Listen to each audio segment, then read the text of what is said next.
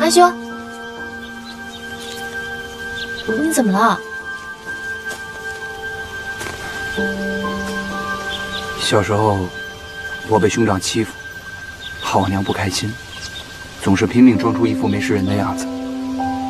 但我娘每次都会发现，然后问我：“庆安，你怎么了？”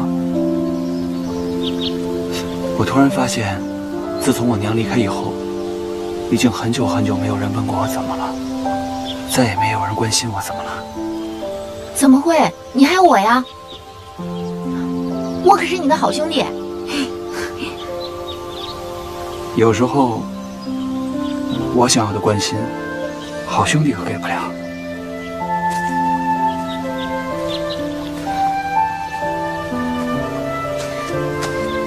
那你说，你想要什么样的？知道这里是什么地方吗？这是我母亲最爱的地方，她管这叫花清梦。现在是花开的季节，最美的时候，所以我就想带你来看看。自在飞花轻似梦，果然是好美的意境。我母亲最爱花，所以我父亲就为她种下这一片花海。那你父亲肯定很爱你母亲了。应该是吧，要不然我父亲他那么忙，怎么会有空为我母亲种下这么大一片花海呢？我母亲是莫安国人，为父亲所救，就嫁给了我父亲。可是我的祖父又为父亲娶了一位永庆国的正妻，生下了我的兄长。先嫁却只能做妾，那你母亲的日子肯定是不好过的。你说的对，现在想想，他心里应该很难过，可是他从来不在我面前表现出来，他只会常常带我来这片山谷。可惜他在我很小的时候就离开了，人们都说他是跟人私奔了，但我不信，他那么爱我，那么爱我的父亲，怎么可能抛下我们？所以我就往来各地做生意，就是为了有朝一日能够找到他。你母亲能取出花清梦这么美的名字，我觉得她肯定是个温柔又美好的人。以后我帮你一起找，肯定能找到。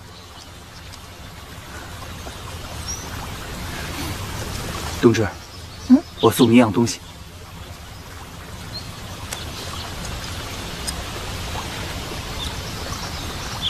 这戒指好特别啊！可是我平日也不怎么戴首饰。已经戴在你的手上，它便是你的了。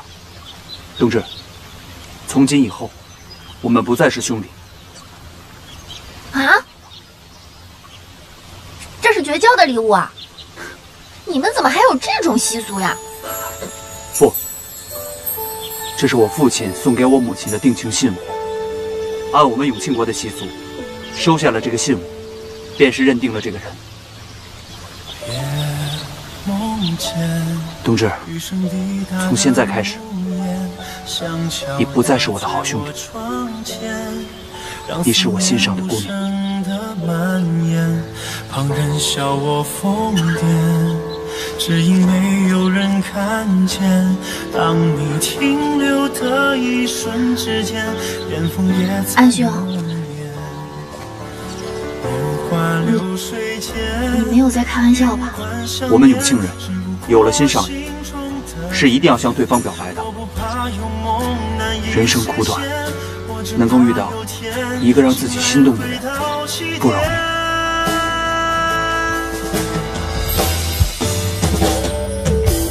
李冬至，你要不要试一试喜欢我？不需再多看一眼，让眼泪无声的蔓延。旁人笑我疯癫，我都会报以笑脸，因为在这滚滚浮世间，只愿因你而变。对不起，是我唐突了。来枪！只不过心中的执念，我不怕有梦难以实现，我只怕有天醒来回到起点。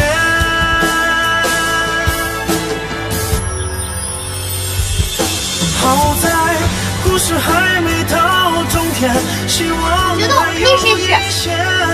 命运或许会慈悲一点，尚未虚度流年。好在爱情还没到终点，你还在我心间，安安静静享受着那一天不会太遥远。大叔，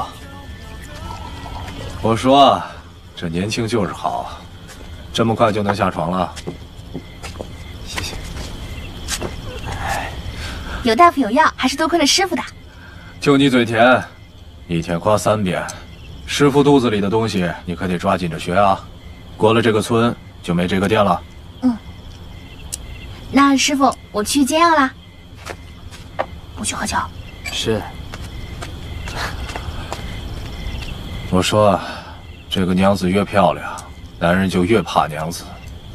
是越怕娘子越有福气。大叔，说到这儿，你怎么不找一个呢？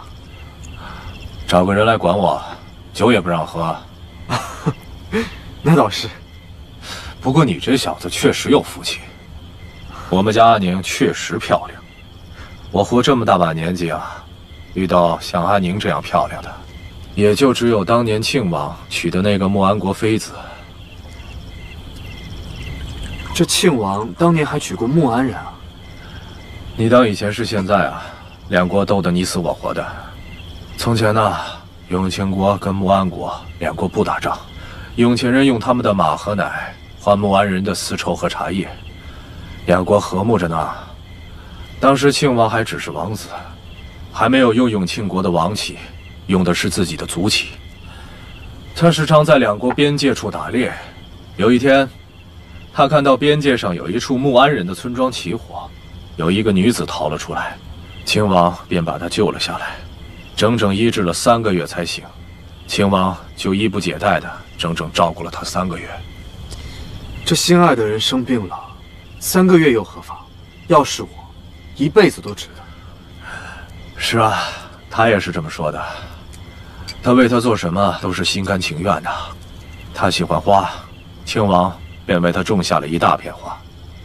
你知道啊，在我们这儿种活那种花可是不容易的。就可惜啊。可惜什么？可惜世事太过复杂了，两个相爱的人到最后还是没办法在一起。既然相爱，就应该努力在一起啊。那是你还太年轻，等你长大了就知道，人身上的担子跟重负太多了，即便是相爱的人，到最后还是没有办法在一起。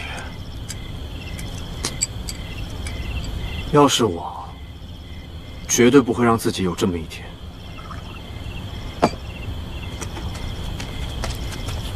李谦，我看见你喝酒了。不承认？张嘴说话！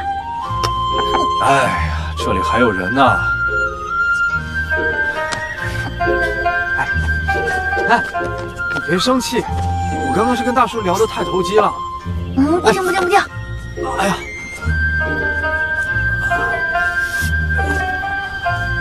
又想骗我呢？刚刚跑太快，扯到了。啊！我看看，你扶着我，还行吗？这样好多了。走走走，别生气了啊！不气了，不气了，不气了，慢点啊！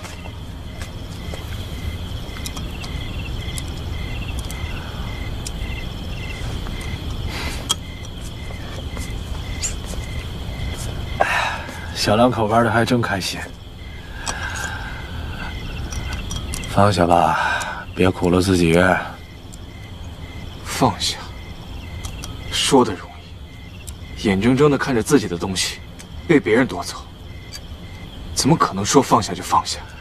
人呢，最难过的关就是自己的心。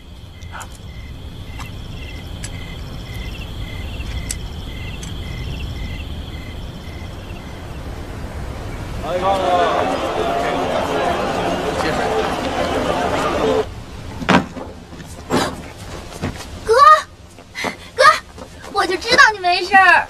你说我哥英明神武，怎么会轻易丢掉性命呢？少拍马屁吧你！你哥伤还没完全好呢，这刚能出门就想来见你，给你报个平安。哎，你们快去做，快去，来，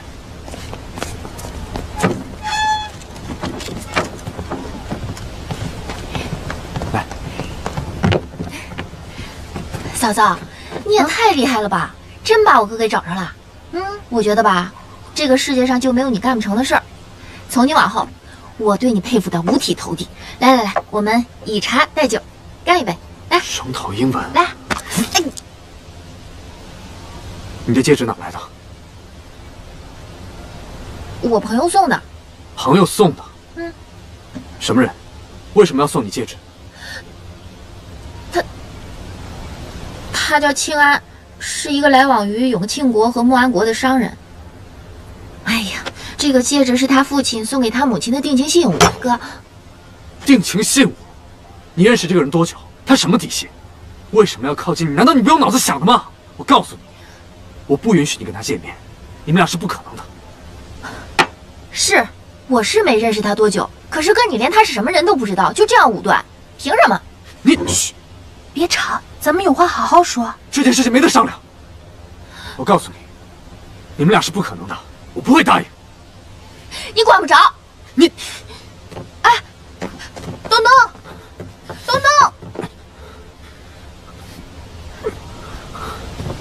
你什么情况啊？没事吧？哎，是。那戒指到底怎么回事？我可从来没见你生这么大的气。你还记不记得我跟你说过，我娘当年的事情？永庆国攻打边关，有人放火屠村，你娘也葬身于火海之中。当年村庄被烧的时候，我爹恰巧在回村的路上。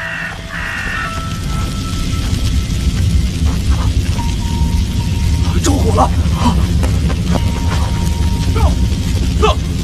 就是这帮人点的火，你跟他们拼了！不能去，不能去，太多了！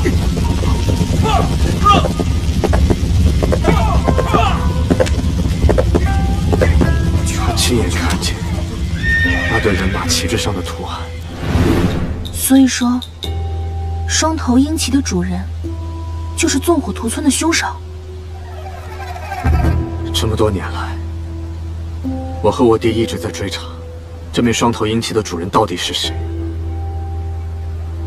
可一直都没有下落。东东当着落水被庆安所救，两个人就性格相投。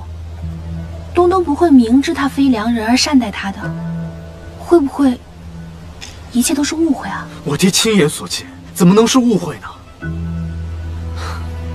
王宁，这件事情我一定会彻查到底。如果这件事情牵扯到庆安一族，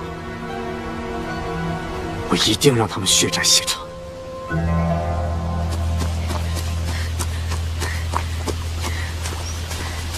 我让你管我，我让你，我烦死了！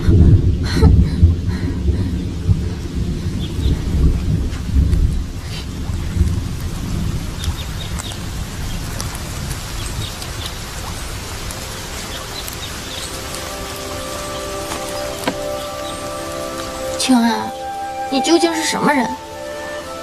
为何我哥会那么生气？难道就是因为你是永庆国人吗？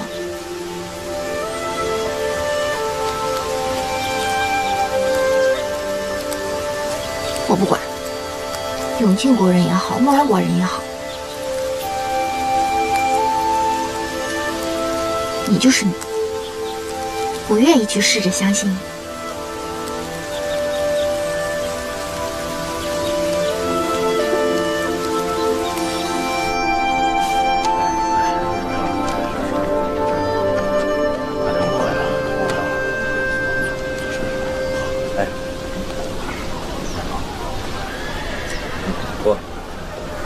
录影呢？我忘带了，你给我滚！拦住他！放开我！放开我！你一没录影，行径又可疑，你是不是穆安国的奸细？不是官爷，我就是个逃难的。官爷，你饶了我吧！官爷，我就是个逃难的。官爷，大王自有令，宁可错杀，绝不放过一个。高小姐，没有录影的话，只能强行硬闯，惊动了青太就不好。我们先在这等着，然后再伺机去打探。如果千哥哥在云阳的话，他一定会想办法出来的。我们到时候就在这儿接应他。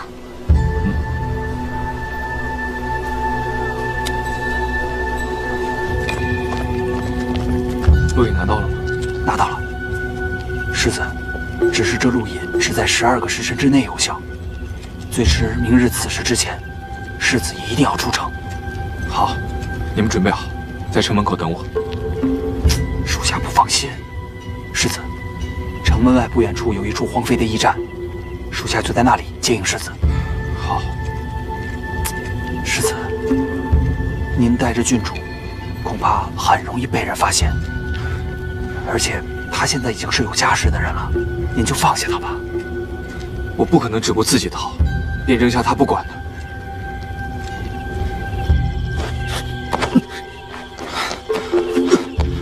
我拿到录影了，明天我们就可以出城。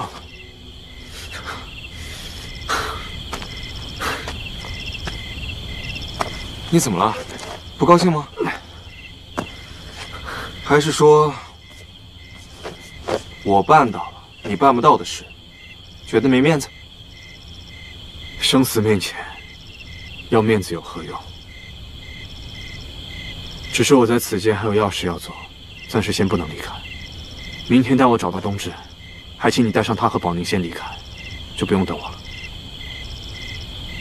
有什么事这么重要？杀母之恨，灭族之仇。那宝宁他知道吗？这件事情他就不用知道了。明天我就把宝宁托付给你了。如果他出了什么事，我会跟你拼命的。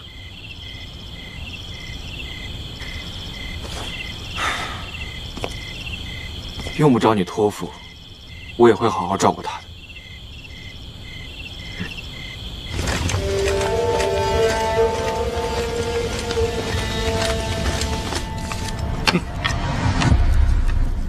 本王只要挥军直下，不出3个月，就能得到本王想要的一切。大王子威猛盖世，乃是天神祝福的人。报！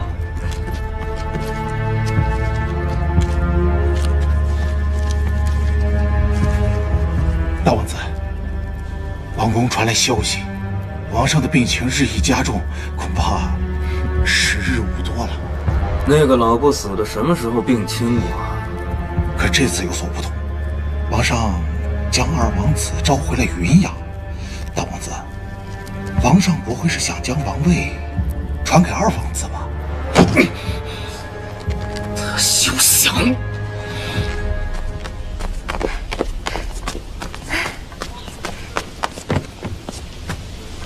请。嚯，这么多菜，都是你做的？也不是，我那是花第1个月俸禄买的。哼，你手艺这么好，却不会做饭。这虽然不会做饭，那我这巧手不是可以创造其他价值吗？就你鬼灵精怪。师傅，这个是你前2天交代我画的图。要走了？